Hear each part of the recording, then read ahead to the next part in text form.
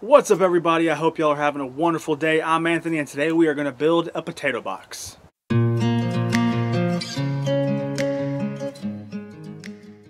Now, for the last couple years, I've been putting my potatoes in the ground. I've actually been getting pretty good yields. However, I wanted to try putting them in a box, or like a raised bed.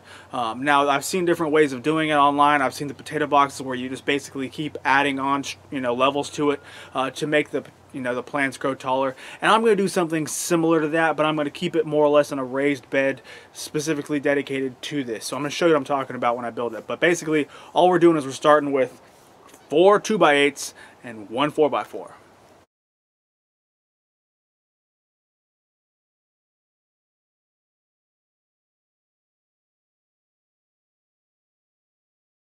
Alright, so I think I've settled on a 4x4. This is big enough. It's going to be 16 square feet. It'll be big enough for me to be able to put down quite a few potatoes. Now, the whole point of growing potatoes, and I wanted to go ahead and put this in here, potatoes, when you plant them, when you plant a seed, I say seed, I mean a seed potato, one that's been sprouting eyes. Basically, what level you plant it at, you're not going to get anything below that. Does that make sense? So, say here's your dirt. You plant the potato here. You're not going to get any potatoes below that original potato. It's only going to put potatoes above it. That's why they make you mound it. So if you're planting in the ground, you're obviously going to want to cut a trench, put the potato down, put a little bit of dirt over, and then as the plant starts growing, start throwing and hilling more dirt on it. The whole principle of a potato box is I can plant potatoes at this level right here. And when I plant them here, as that plant grows, I can start filling in more dirt. So then all of a sudden I'm at the top of my box here, and that's the top level of dirt. So you have this much space for potatoes to grow because potatoes are tubers. So all this level right here is going to be full of potatoes. Now, growing a potato box, I can always add more sections on top and keep it going. And in theory, you're going to get more potatoes the more sections you add. Now, I think it's a little bit, overkill. I think, 16 square feet is going to be plenty of potatoes for me and my wife. I don't want to get too many, but it's always good to know that you can. So I think I'm going to keep it here at right around 16 inches tall. That way I got a good 12 inches of tuber space. So I'm going to go ahead and screw this together, and we're going to take it over to the garden.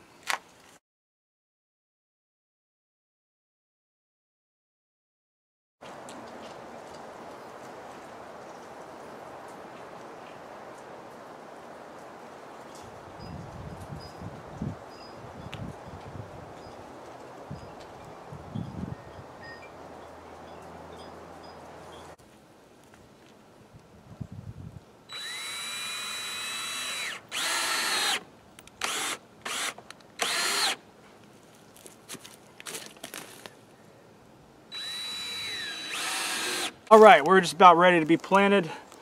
I left the front off, that way you can see what I'm actually doing. But basically all I do is just put trenches in. Got 4 per foot, or sorry, 1 per foot, so 4 feet means 4 potatoes. And obviously same way this way. Now when you're planting your potatoes, you're going to get a big one and you're going to get a small one. Keep in mind, I'm talking about from buying like a normal 5-pound bag of potatoes. When they start getting eyes, these things, that means they're ready to plant.